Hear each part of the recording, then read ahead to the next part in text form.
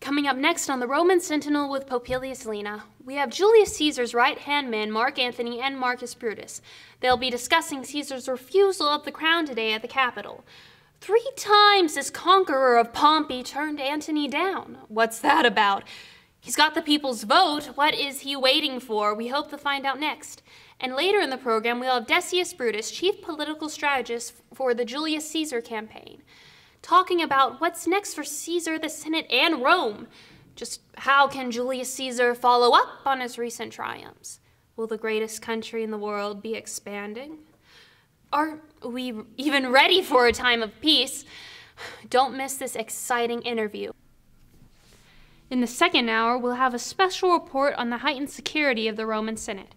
Chief of Roman Security and brooding bad boy Casca will tell us what precautions are being taken during this tumultuous time in Rome.